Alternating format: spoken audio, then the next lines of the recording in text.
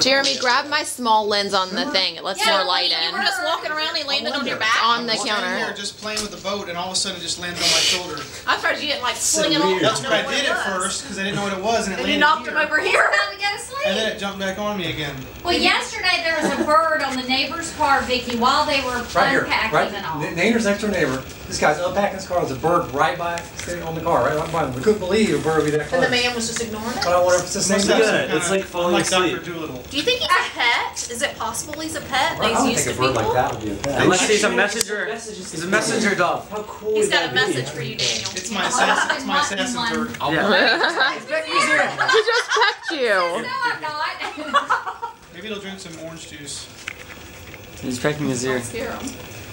Yeah, hold that now. He's not scared. Jeremy's jealous because he won't. Yeah. No, he's not scared at all. Is he drinking it? How can you be that used to people? He's not.